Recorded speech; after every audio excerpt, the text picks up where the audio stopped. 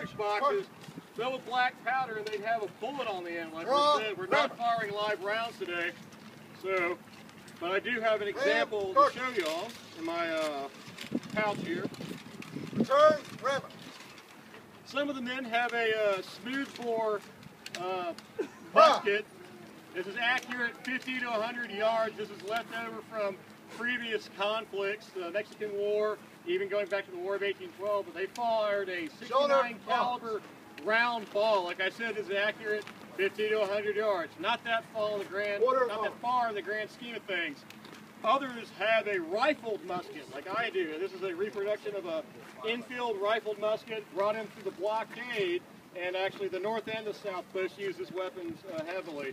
But this fired a 58 caliber conical ball, the mini ball. I'm sure a lot of y'all know what that is. I've seen it in history books, but it was developed by a French officer, Captain Minier.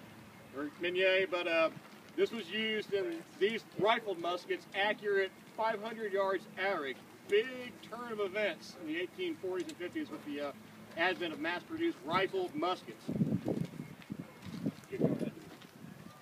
Attention company. Sergeant's going to go ahead and give the order to fire. It's kind of like a... Shoulder arm. It's going to be loud, and I want to cover your ears. It's like fireworks almost.